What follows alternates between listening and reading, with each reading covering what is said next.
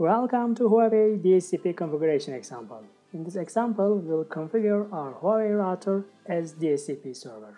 Here, we'll configure our one interface with global IP pool and the other with interface IP pool. So PC1 will get an IP address from global IP pool and PC2 will get an IP address from interface IP pool. Let's start our configuration on DHCP server by defining our DHCP pool, our global DHCP pool.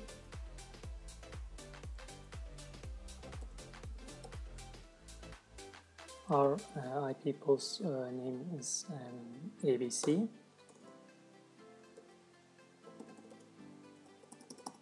And this is our IP range.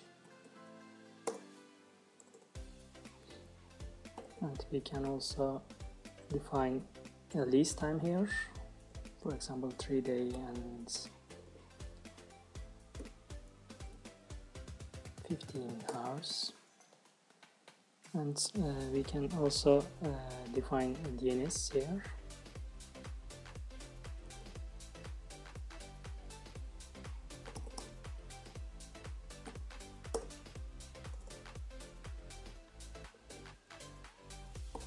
And we will also enable the DHCP with DHCP enable command. And after that, we will give an IP address to the interface, to Ethernet 000 interface. And also enable the global IP pool on this interface.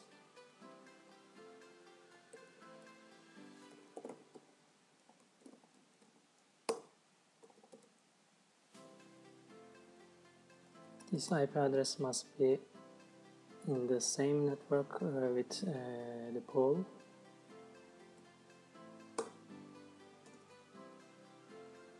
And this command is important, DHCP select global. Now we are saying that use this global IP pool.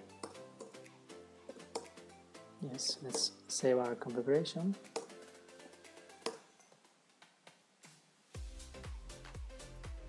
Now let's enable DHCP on PC1 and check the assigned IP address.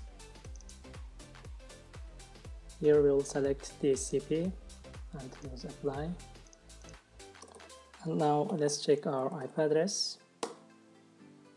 Yes, as you can see, our IP address is in the range of our global IP pool.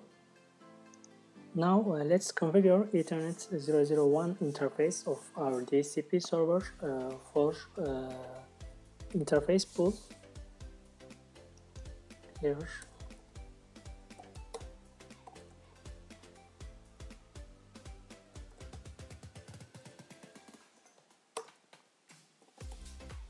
We can give an IP address different than our global IP pool here.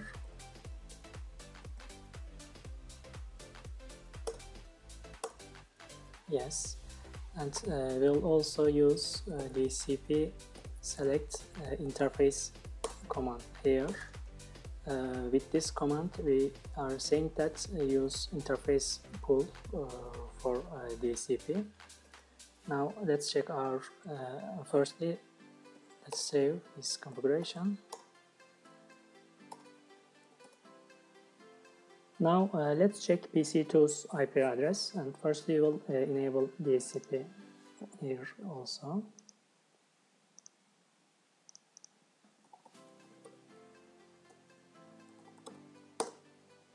Yes, as you can see, our IP address is coming from the interface pool. Our interface pool was in this range. Let's check the interfaces here, interface pool here.